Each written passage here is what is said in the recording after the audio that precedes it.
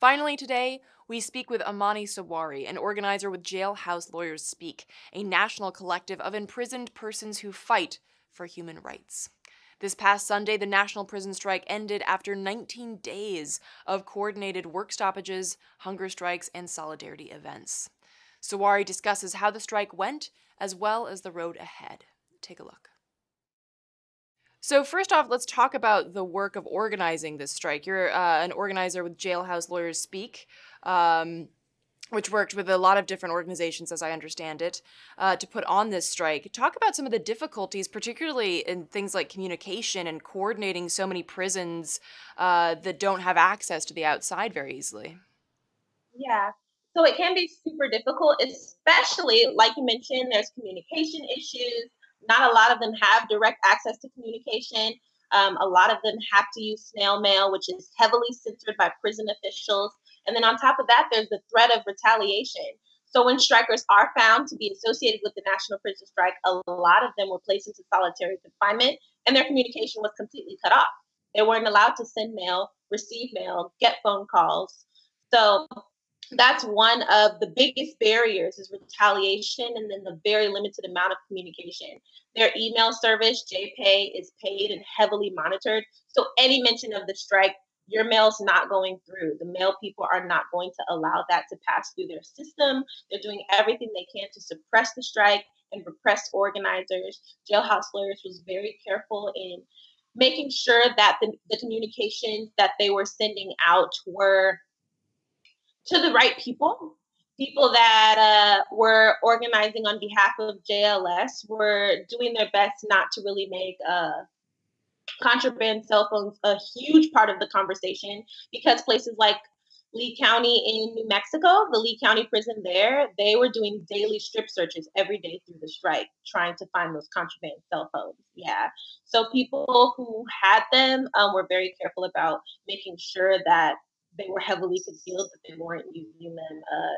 Most of the time, you get a call on Sunday. Sunday is when officials aren't as active, so a lot of calling can happen and organizing can happen on that day. So it's just really working around their schedule, being available when they are, which is usually later in the evening. Because I'm on the West Coast, I'm 3 hours behind, so they can call me at 9, and it's no problem, when officials are gone. So it's just working around their schedule.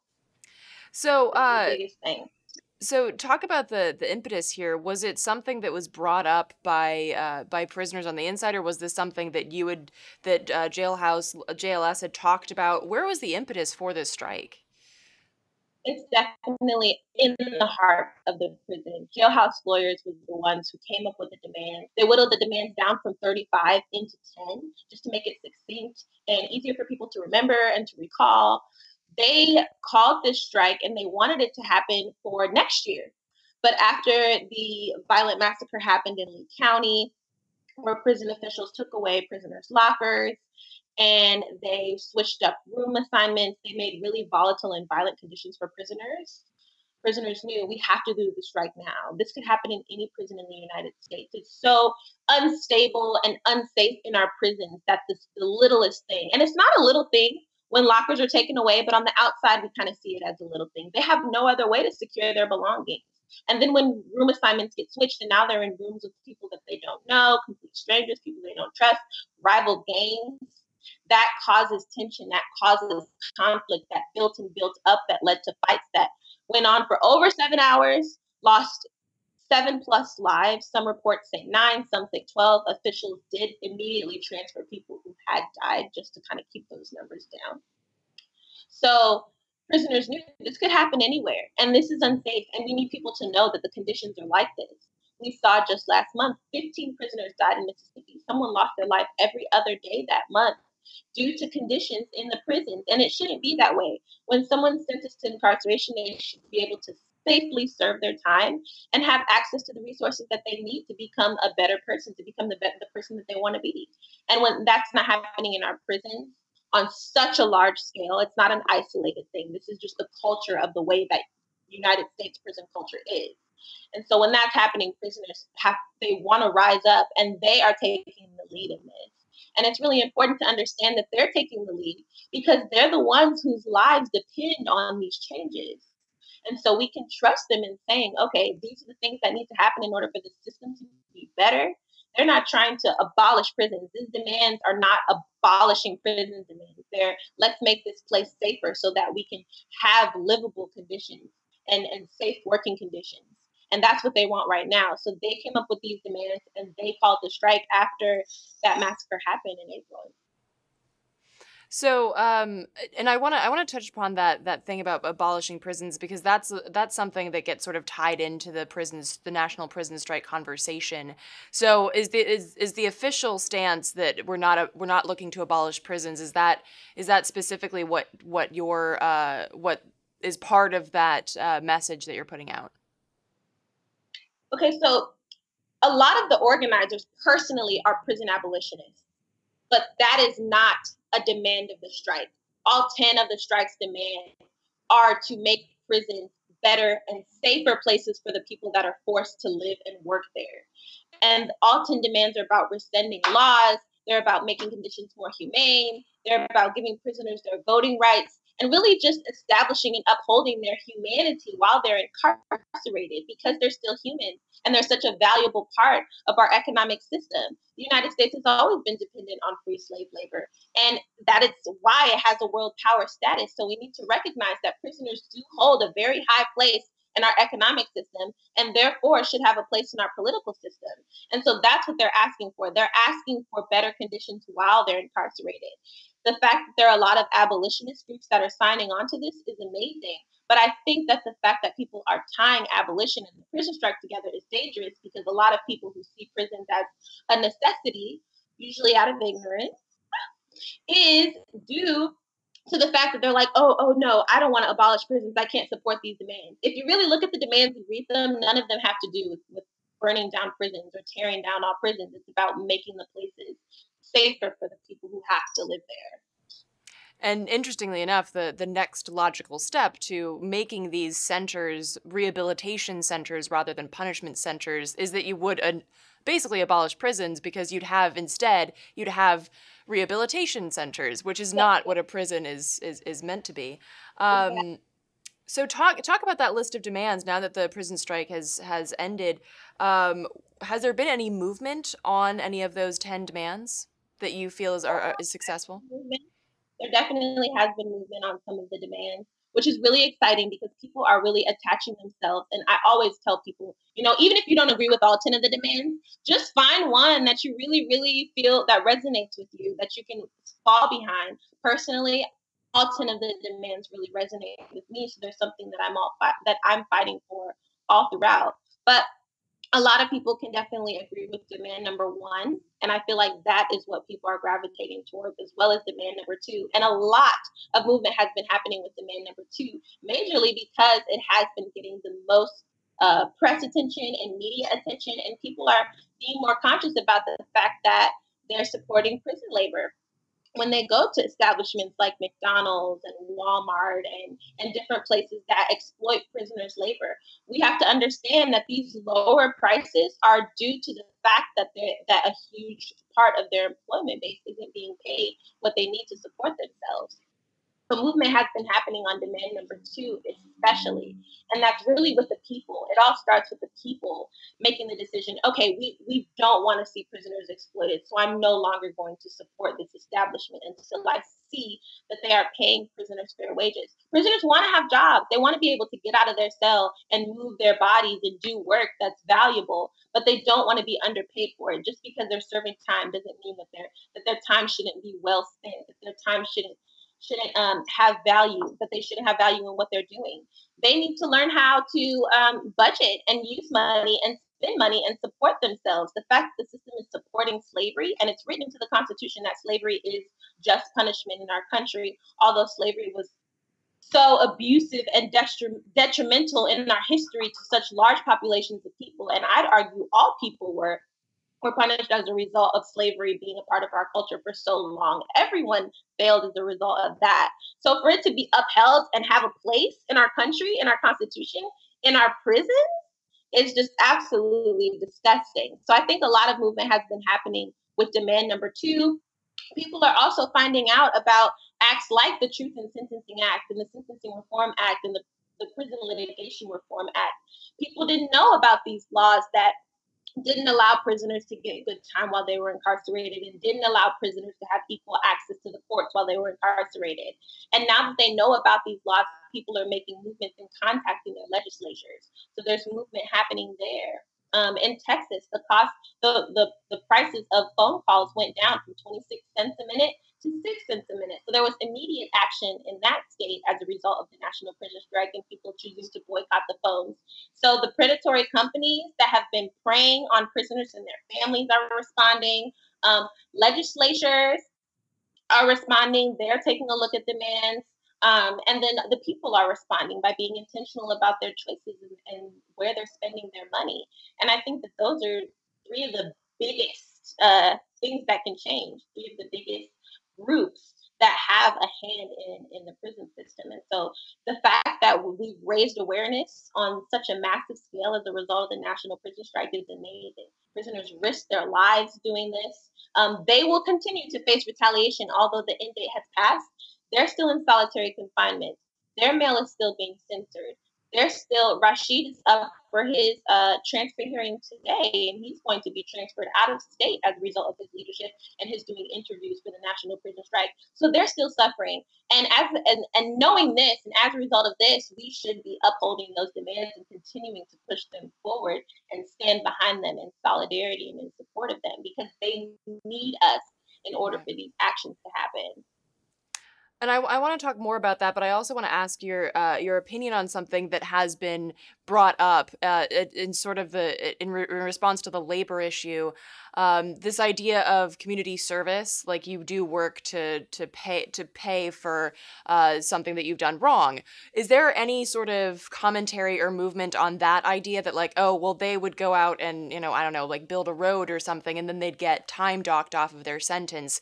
Is there any conversation about that, or is it just equal pay for equal work conversation? It's an equal pay for equal work conversation. When it comes to good time and them having time docked off, that's usually tied into their behavior. So as a result of someone making an attempt to rehabilitate and to demonstrate a corrective behavior, that should be rewarded through their being awarded good time points for their having time taken off of their sentence. On the federal level, we can see that every single year that someone who's incarcerated has good behavior, hasn't been written up, hasn't had an incident, they have 54 days taken off of their sentence. This should happen nationwide, all around the country. There are just 3 states that are kind of failing in not awarding prisoners good time, and that's Michigan, where there's a good time campaign currently happening, Missouri, and North Dakota. And so these states really need to get with the times and give prisoners their good time. And so when it comes to working and having a job, prisoners should be compensated for that work. They should be able to support themselves. They should be able to have a full day's work and still be able to make a $3 phone call and buy a $2 toothpaste and be able to have their hair products and not be in debt. They should be able to buy a jacket if they need a jacket. They shouldn't have to struggle and be in debt also. And a lot of prisoners, in addition to working, they also have to pay retribution. So sometimes up to 55% of their salary is deducted for retribution. And then when they get out of prison, they're still paying retribution fees. So it's like, when are they going to get a break? When are they going to be able to save for themselves and support their families and get a footing so that they can propel out into the world and be prepared for working out into the world? Our current prisons are not preparing people to be productive members of society. They're preparing people to continue to have criminal behaviors and conduct criminal behaviors. All people are learning in prison is how to be a more violent and an unstable individual instead of the other way around. And that's not the way that it should be. Our current system is just a system of warehousing bodies and keeping people incarcerated for as long as possible without learning what they need to learn and developing the skills that they need to become better people. And that's not the way that our system should work. It's not corrective at all. That's not what the Department of Corrections should be doing. Right. The name is ironic. And of course that's the whole point, is that if it's based on recidivism, then you get those repeat customers, and they really are customers because in a for-profit prison industrial complex, you get paid for the number of bodies that are in jails. And for instance, a lot of states, they have these contracts with these private correction facilities, and they say, oh, we need 98% of beds filled. Well, then the state has to put people in jail for bullshit reasons because they got to keep those beds filled. Exactly. And for So, our system to be profiting off of people's lives being destroyed is really disgusting. So I completely agree with what you're saying. So let's talk, not because you've mentioned a little bit the responses, the retaliations and things like that, but also the positives, movements on those 10 points. Have you been able to get a sense of the inmate response, like how people on the inside have responded to the strike? Do they feel that it was a success? Are they looking to do it again? Definitely. And it was definitely successful, looking at the fact that prisoners, the average prisoner doesn't have a cell phone, can't just call their buddy up and say, hey, national prison strike is happening. And then on top of that, they can't even write in a letter that the strike is happening because that's going to get censored and thrown out.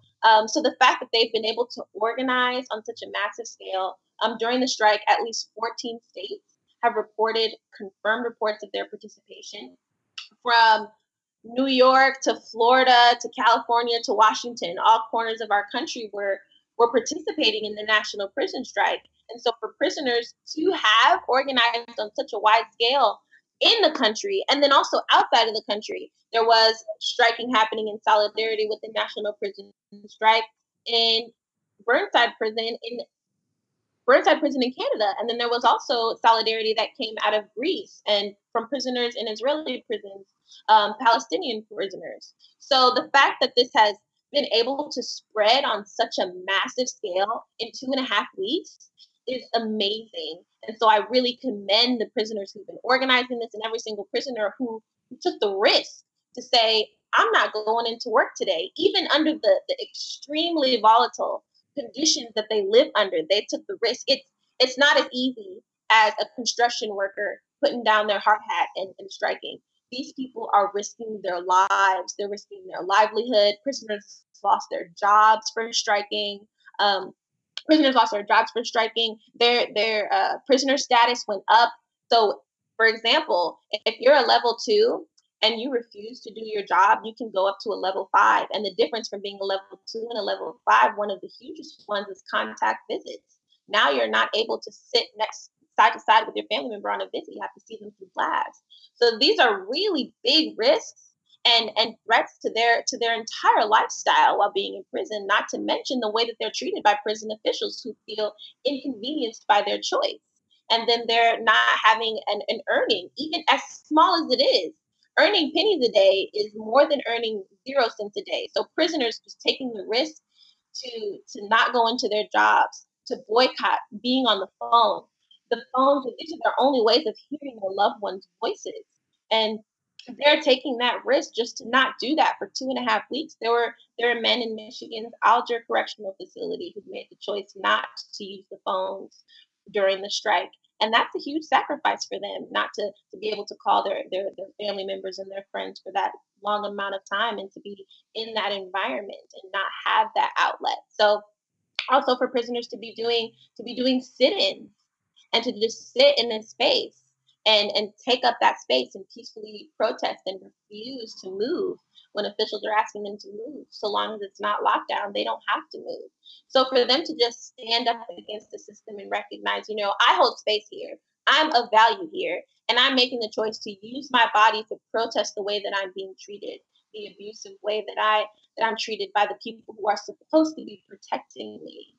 That's huge. And so prisoners have been able to do that on a large scale, and it was extremely successful in that respect. And because they took that risk, the entire world was able to see, okay, this is a big deal. Prisoners are risking their lives, they're risking their status, they're risking relationships with their loved ones on the outside, they're risking their ability to communicate with others, they're risking their earning potential just to prove this point that all 10 of these demands are crucial in order for us to make a really transformative change in our criminal justice system. Yeah, it was very Right. successful.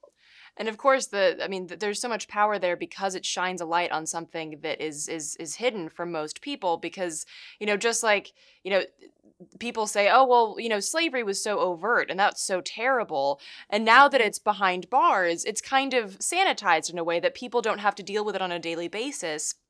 But it gets really uncomfortable when that light is shone on it and you have to address it. And then Yeah. having to address that is an incredibly powerful point that has been taken from the strike, from those prisoners taking those risks, as you mentioned. Hmm. Um, so part of this is also, I've seen some petitions online, please sign this and we're going to send it to Congress. Would you say that congressional action is part of this goal? And if so, what type of actions would you be looking for? What type of legislation? So yes, after the strike, really a few days before the strike ended, JLS contacted me and said that the next step is congressional action because we can't hold legislatures accountable for what they don't know. At this stage, JLS wants to educate legislatures and let them know, hey, national prison strike happened and these were the demands. These many people risked their lives in these many prisons in these many states. And we need you to know that this is what they're asking for and this is what they want. So, yes, congressional action is the next step. And some of the biggest things that we want to see are the rescinding of the Prison Litigation Reform Act, the rescinding of the Truth in Sentencing laws, the rescinding of the Sentencing Reform acts that make it mandatory for people to stay incarcerated regardless of how many classes that they take and how their behavior has improved and how they're diligent and committed to their work and their communities and how they've been demonstrating that they want to progress in life. If people are reformed, they should be out of prison. That means that our system was successful. Okay, this person was able to adjust and change their ways, but that is decreasing and decreasing. As you say, the recidivism rate has gone up and up and up because people aren't given that opportunity to have a chance to reform themselves and have access to taking classes, taking programs, and really developing mentally, physically, and emotionally. Our system right now is committed to destroying people's lives, destroying them and breaking them down, and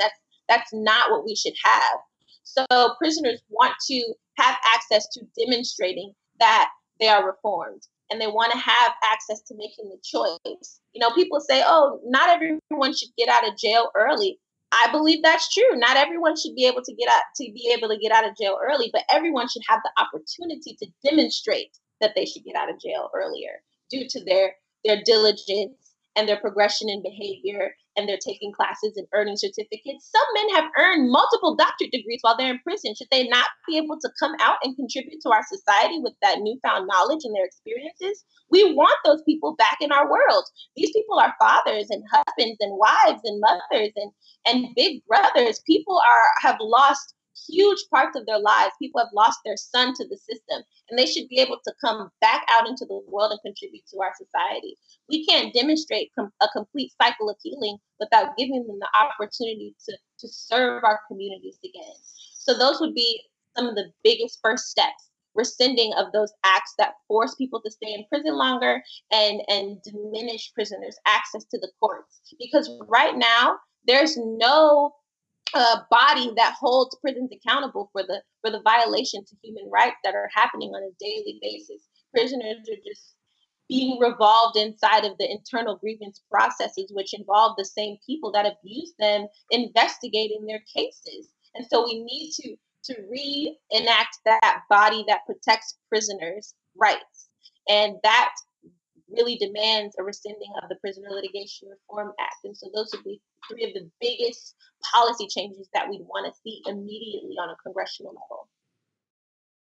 To hear the full interview with Amani Sawari, check out our social media as well as our podcast, where we will include the full conversation. And for more on Amani Sawari and her work, visit her website at sawarime.org.